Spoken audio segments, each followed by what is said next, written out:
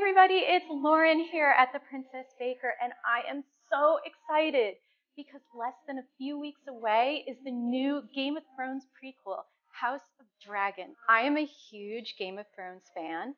I have dressed as Khaleesi for Halloween.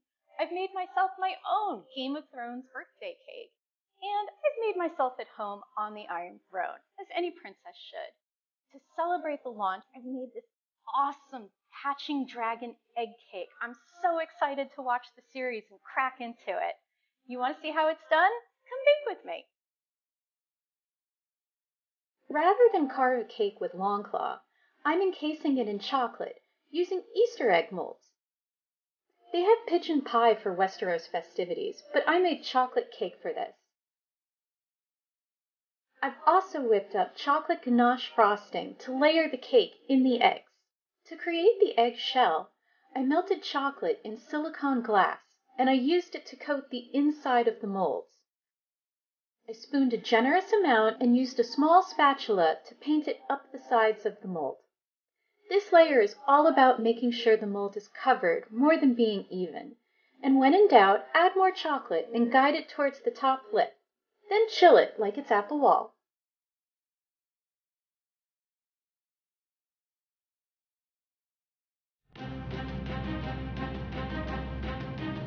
Carefully release the chocolate by pulling back around the edges of the mold, and then pop your egg out.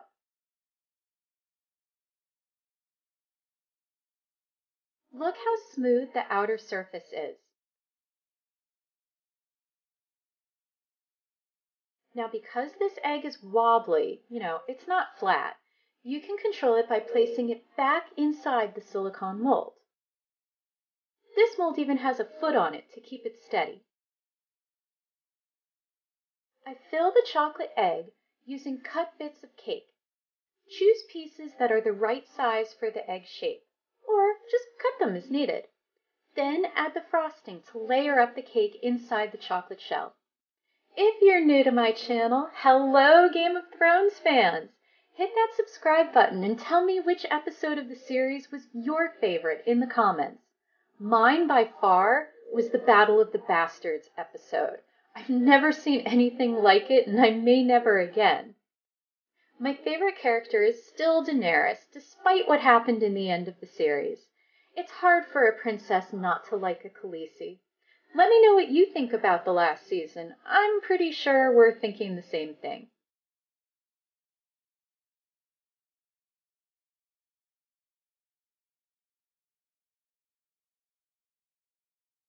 So let's glue these halves together by melting more chocolate to use as glue.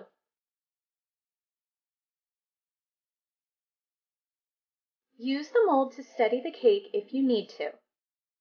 I pipe chocolate all around the edge. Don't make it too hot. We're looking to make it sticky, not melted. Then, carefully place one half of the eggshell on top of the other. Seal the rest of the edge with more chocolate and then smooth that over. An offset spatula works, but at the end of the day, your finger really is the best tool. Now we're ready to hatch Drogon.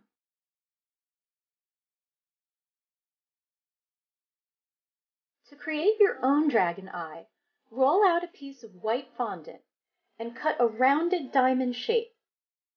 Then cut and roll sausages for the upper and lower lids and glue together with water.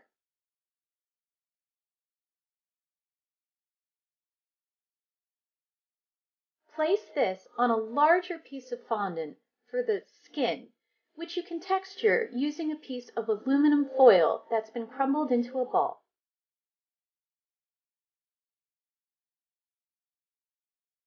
See the texture? Looks kind of like dragon skin. Place on top and you have your dragon eye and skin.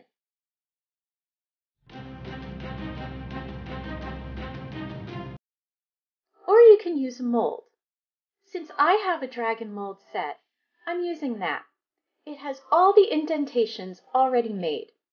Candidly, I'm not the best sculptor, so for me, molds are always the way to go.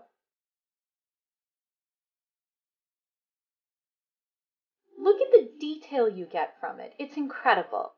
Now time to color it. Using gel food coloring and a few drops of vodka, I'm painting the dragon eye and skin around it. Drogon, Daenerys' main ride, was silver and red. Rhaegal was green and bronze, and Viserion was more of a cream. I wonder what color the dragons in House of the Dragon will be. I added some metallic sheen to my gray for the skin. I think that makes it pop. I think dragons should be shiny.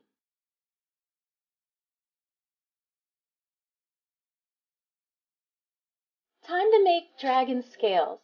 Using black fondant, pick any brand, roll some out and use a cutter to make teardrop shapes. But even unicorn ear cutters work for this. You're going to need a lot of scales.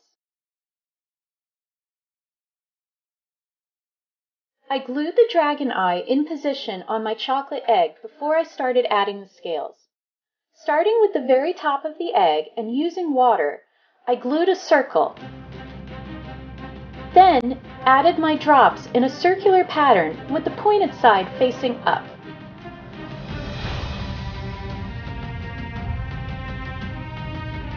Keep layering the scales one on top of the other, leaving the pointed side exposed.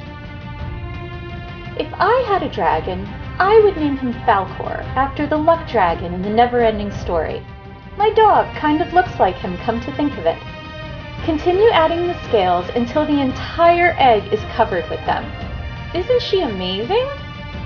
I mixed 2 shades of silver and a black luster dust together with vodka and painted the eggs silver.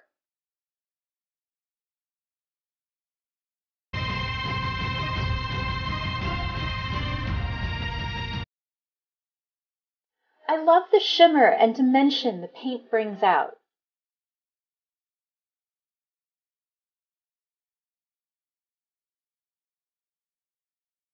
Be extra careful when painting around the eye. You can use any color you would like for the egg.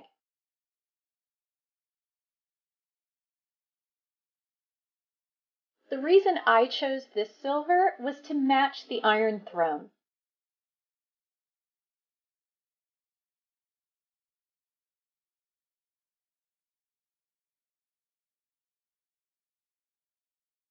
I had a blast making this Game of Thrones inspired cake and can't wait for the new series.